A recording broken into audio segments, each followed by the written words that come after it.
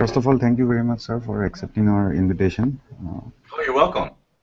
And it's a great pleasure to have you speak with us. So, sir, we'll have a short conversation with you regarding your work related to Ramanujan's mathematics. And Okay. first of all, we'd like to know how you got interested into working on areas influenced by Ramanujan.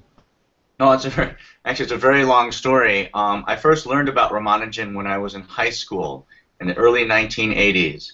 My father, who is a math professor, he just retired from Johns Hopkins. He was one of the many mathematicians who made a gift that he contributed to this bust that Paul Granlund made of Ramanujan, and I first learned about Ramanujan because of that story. And, well, to make a long story short, I never forgot about Ramanujan. I watched the Nova special, and before I knew it, I was a graduate student in Los Angeles in the early 1990s, and my advisor, he just passed away, Basil Gordon, was really quite a distinguished number theorist, and he told me about the Rogers-Ramanujan identities, and before I knew it, I ended up working in areas of math influenced by Ramanujan. So it was part accidental, but, you know, I believe in fate. Was your father a big influence in your early career and your love for mathematics? Oh, absolutely.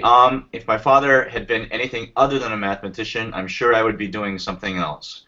But as a young boy, we would travel all over the world to conferences, and I just fell in love with the lifestyle. My father would spend afternoons in his study with his notepad thinking, and then a couple times a year travel to exotic places talking about things that he was passionate about. And, when I started college, my plan was to become a medical doctor. I didn't do very well in organic chemistry, so that was the end of that. And so I switched to mathematics, and I haven't looked back. So my father played a very central role, largely because he was following his passion, and work wasn't work for him. It was a love. So, what kind of mathematics that you do? Can you give a simple example for the school students or college students? Well, yes. One of the things that I really like about Ramanujan's work and the kind of number theory that I work on is that it's very simple to describe. Often the proofs involve complicated objects, but the point is usually very clear. So one of my favorite functions is the function P of n, the partition function. It's a simple count. So if you were to ask students or anyone, in how many ways can you add up numbers to get numbers, you'd be talking about partitions of integers. And so one of the functions that I'm most interested in is P of n, and it asks, in how many ways can you add up numbers to get 4 when we don't take into account reorderings? It turns out there's 5 ways. In how many ways can you add up numbers to get 6? Turns out that there's 11. And these numbers, P of n, they grow at an incredible rate. They grow at an astronomical rate. And what Ramanujan was very famous for discovering in the early 20th century was he discovered some divisibility properties. It turns out that every 5th partition number, starting at 4, is a multiple of 5. And in some of my recent work, about 10 years ago, I generalized that to other moduli other than 5. Ramanujan was also, together with G.H. Hardy, the first person to really come up with a very good theorem about the size of these numbers and how rapidly they grow. And a few years ago, with my collaborator Jan Brunier, we revisited the Hardy-Ramanujan formula and found a different kind of formula. And so my relationship to Ramanujan involves lots of things: Mach theta functions, modular forms, and other types of objects. But perhaps my favorite one just is related to adding and counting, his work on the partition function. You have been a major exponent of the partition function. In recent years, you have given us many outstanding results. For example, like the work that you mentioned with Jan Brunier. So, Yes. Can you just briefly describe what is your work in that area? Yes. So, as I said, the partition function grows at a very rapid rate. And Hardy and Ramanujan determined the growth of P of n as n goes to infinity. Um, and so what one would like to do is find a formula where you plug in n and get back the partition number P of n. What Hardy and Ramanujan arrived at was an asymptotic. It gives with very reasonable accuracy these numbers. Their work was later perfected to get a so-called exact formula for the partition numbers, where P of n is expressed as an infinite sum, a convergent infinite sum, and so that was the first kind of exact formula. What I did with Jan is a different kind of formula. It comes from the theory of harmonic Moss forms. We proved that the partition numbers P of n are sums of algebraic numbers. So for every n, it turns out that there's a roughly square root of n algebraic numbers that are the special values of a function that we find, which is a special kind of Moss form. Our theorem is there is a universal single object, this Moss form, whose values and points add up.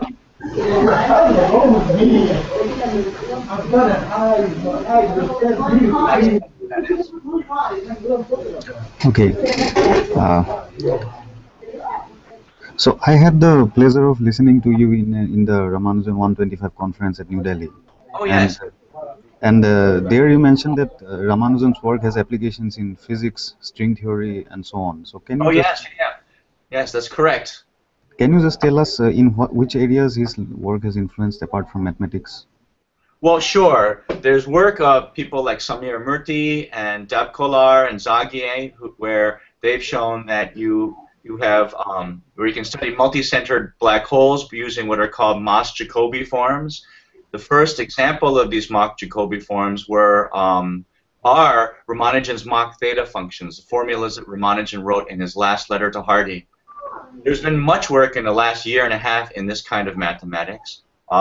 We are now, in fact, we just finished a paper. Written a paper with John Duncan and Michael Griffin. And it's available in the archive. It's about the subject of moonshine, and in it we explain how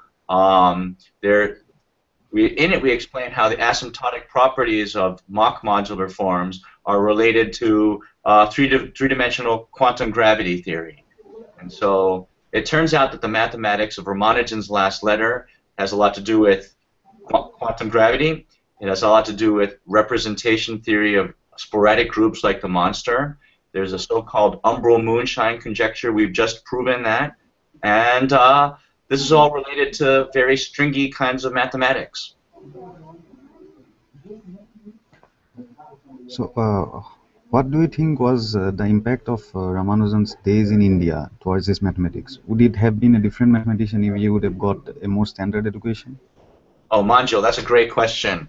I'm so glad that you asked that question, because right now, at least in the United States, we subject our students to many tests, many examinations, and sometimes I think we're missing the point, right? Ramanujan was a two-time college dropout who was brilliant, right? And so I think that if Ramanujan were to be born today, we would be in danger of losing his genius, right? We would be subjecting him to ordinary coursework, the ordinary regime of examinations and test scores. And, you know, to his credit, his parents continued to support him. And, you know, I had to admit, if that's not something that we, at least in the U.S., can understand. You know, how could you continue to believe in your, you know, in your child when you don't understand what they're doing, and when all the external evidence from schools and examinations suggests the student isn't doing well? So there was something about the makeup of his family. I give his parents tremendous credit. I think his strong belief in himself was absolutely vital, and whatever it was about, you know, the environment in which he grew up, certainly, I'm sure, played a very important role. It's funny that you mentioned this. I'm a consultant on the movie project, The Man Who Knew Infinity. This where Dev Patel will play Ramanujan and Jeremy Irons plays G.H. Hardy. Before we started shooting the film, we had hours of discussions about your very question. And you'll see when you watch the movie that there's a beautiful scene in England where Ramanujan has a spiritual moment. He's sitting before a column design, and he has this discussion with Hardy that says, you know, it is true that my mathematics is somehow divine in origin, and that there's this big conflict, internal and external, where Ramanujan has to learn how to explain his ideas to Hardy, not just mathematically, but also culturally and personally. And these are things that I think would be very difficult to replicate today. So to answer your question, you know, I wish I had a time machine. I wish I could go back in time and sort of exhibit what the circumstances were in his home, because they had to have been quite special. And again, I think we have to give his parents quite a bit of credit for allowing him to pursue his mathematics when, certainly by today's standards, it wouldn't make any sense certainly to parents that I know. It wouldn't make sense to me. So, since you mentioned the spiritual incident that you say will be there in the movie, so there has been instances in various print articles, or people have this sense of belief that Ramanujan was a very spiritual man. In fact, he's one of his very famous quotes is that an equation has no meaning to me unless it expresses a thought of God. So, according to you, in your opinion, how much is it true?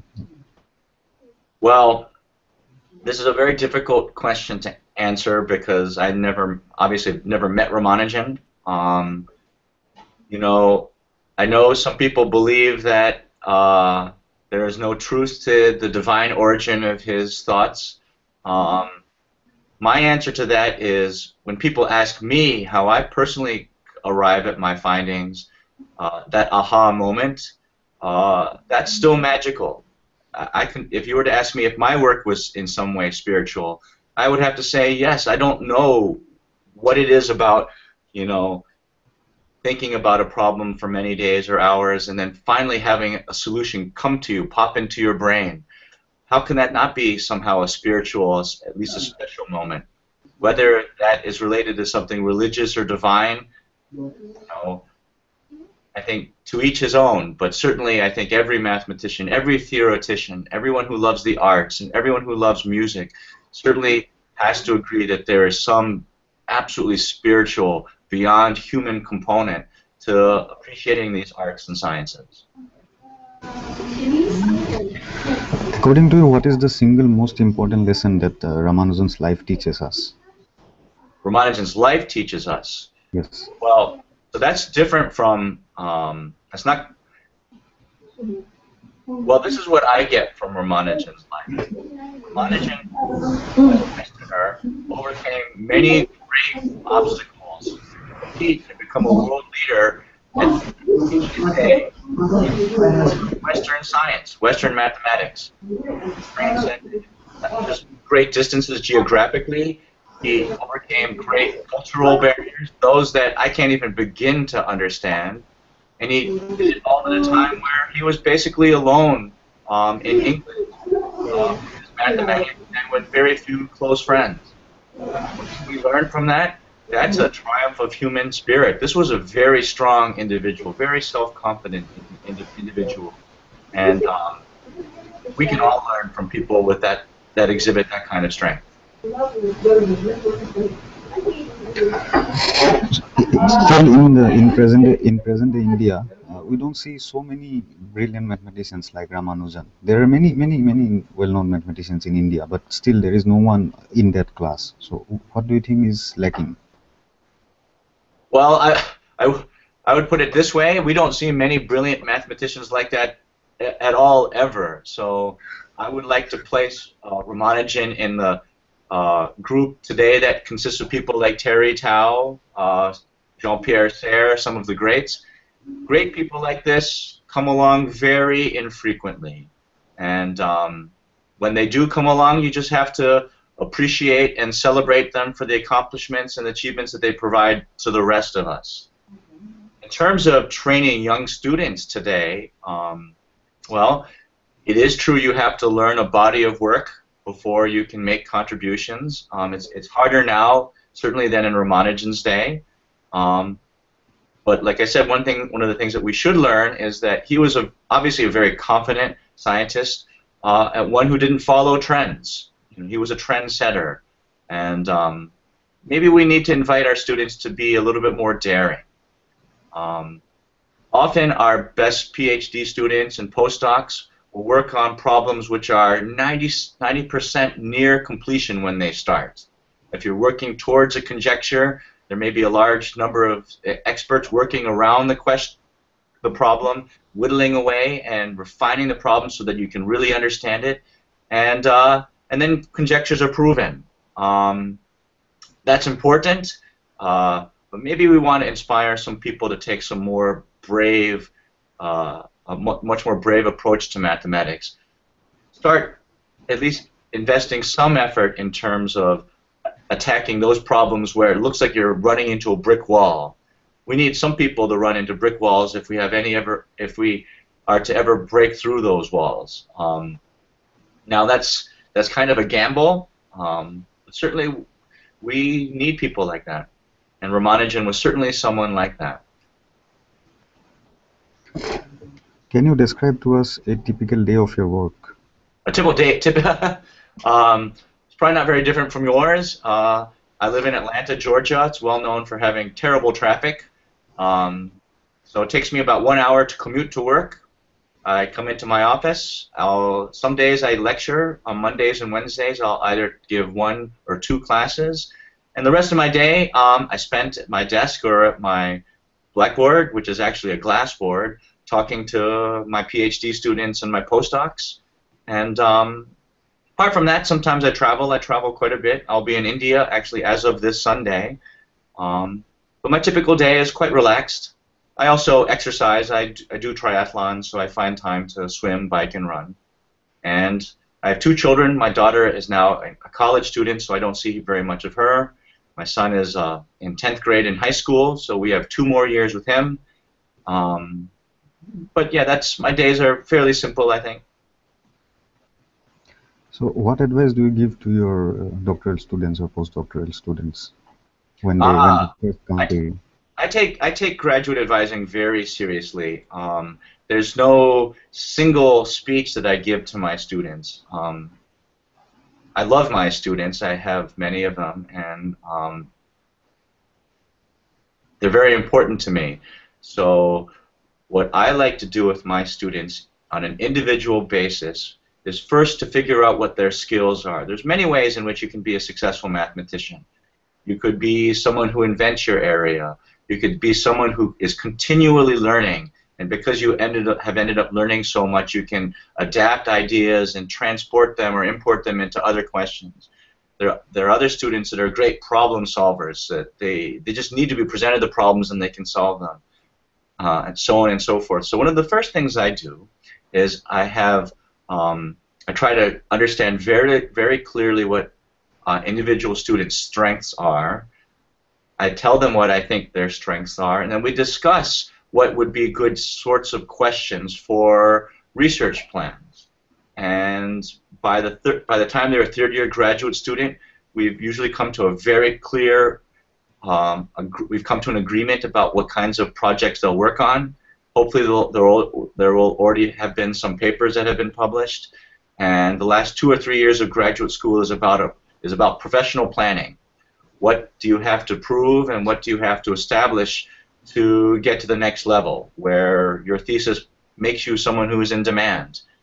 And so what do I tell my students? I see them every day. In fact, right before I chatted with you, we were at lunch. And these are the kinds of things that we talk about. So, according to you, how should a student choose his problems, the one that he wants to work on? It really depends. So I've had students that ended up working in the Langlands program, people who are big picture kind of mathematicians, and there it takes great patience. You know, those students will read for 1 to 2 years without even attempting a problem, because in those subjects it takes a much greater investment in time before you have the right to really think about a problem. But I have other students who are whizzes at solving problems, right? And so for them, they might write a thesis in which they solve 6 or 7 problems that were posed in papers that number theorists have written recently. And so, like I said, I think the most important thing is recognizing your skill. How patient are you? Are you a big picture mathematician? Are you a problem solver?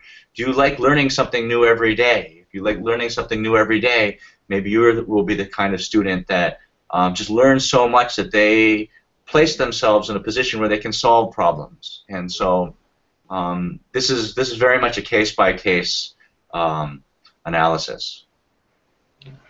What are some of the most outstanding unsolved problems as of today in mathematics? Oh, let's see. Well, I have very high hopes on what's called the twin prime problem. We now know that there are bounded gaps between primes.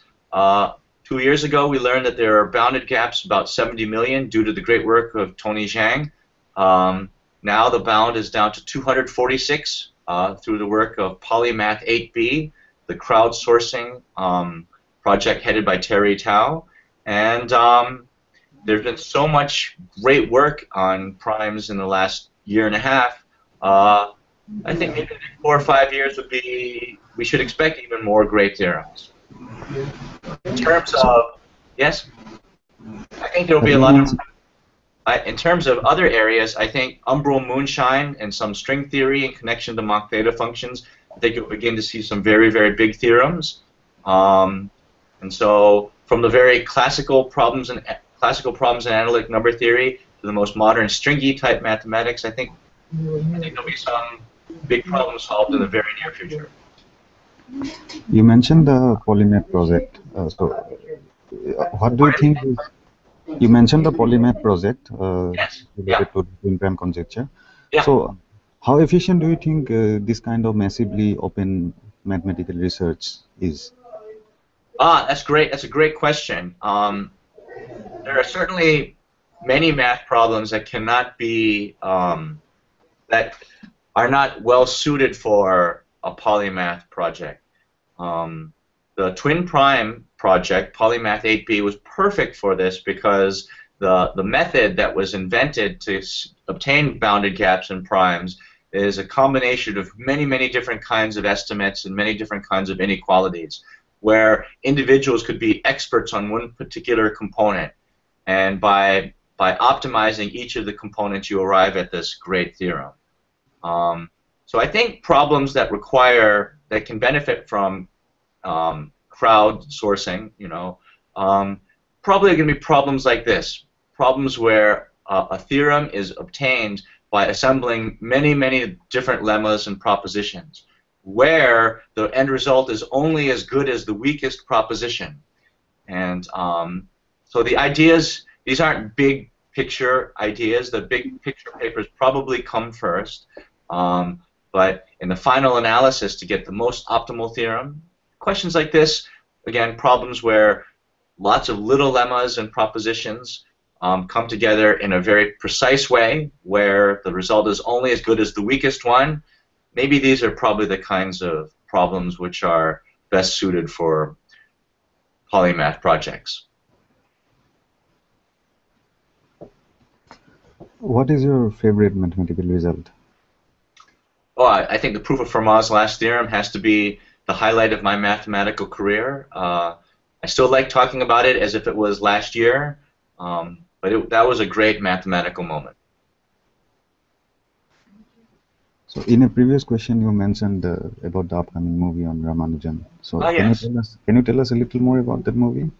It's going to be great. Everybody should watch it. This movie is based on the famous biography by Robert Kennegal, the book The Man Who Knew Infinity, and Matthew Brown, he is the screenwriter and also the director for the film, adapted the book and has written a beautiful screenplay. Filming for the movie is now finished. I spent much of the summer in London at the Pinewood Studios working with the actors and the art department on this movie, and I think it'll be fantastic. Jeremy Irons does a great job playing G.H. Hardy. Dev Patel is a wonderful Ramanujan. There is footage actually filmed at Trinity College in Cambridge. This is the first time filming for a major movie has ever been permitted at Cambridge, at Trinity College, so I'm very happy with that. And I've already seen the trailer. It's going to be fantastic, and I hope you watch it. So you have had a major role in the movie. You have been credited in the IMDb listings too. So That's right. what kind of how was the experience overall? Did you enjoy it? I I had the time of my life. I mean, actually, I'm still working with the film.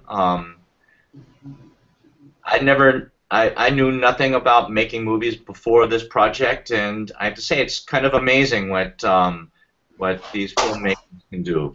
So days on the set are very busy. Starts very early in the morning. There's a very tight schedule.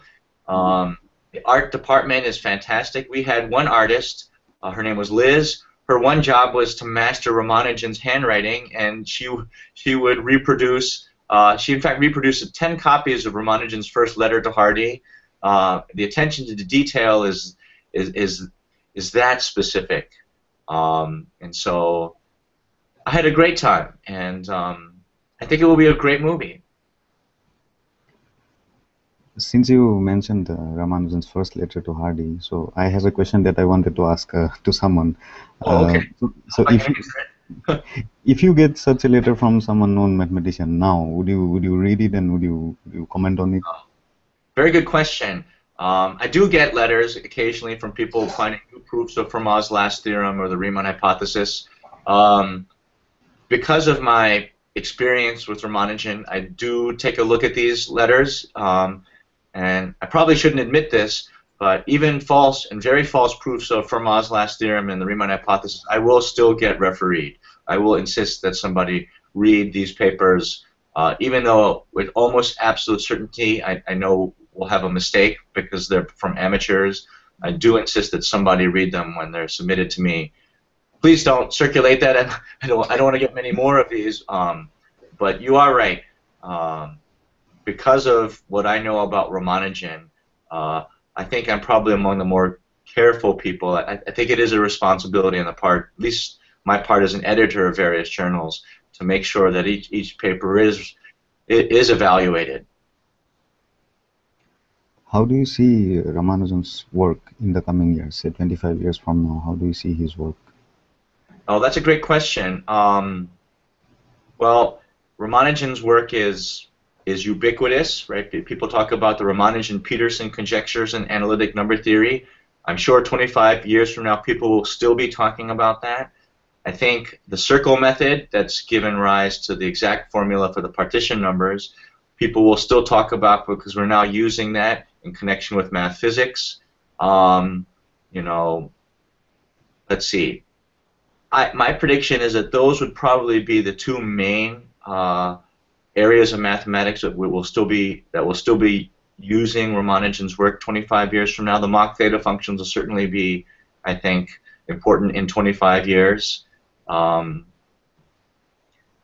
Maybe there's some others that will be as important, but certainly there will be quite a bit of work. Yeah. To someone who is a young student who wants to do something in mathematics, who wants to pursue a career in mathematics, what sort of books would you recommend that he read? Well, I think it would depend on the age. Once a student has finished high school algebra and trigonometry, I still recommend the great book by Hardy and Wright, The Introduction to Number Theory. These days, there are also lots of high-level combinatorics books, right?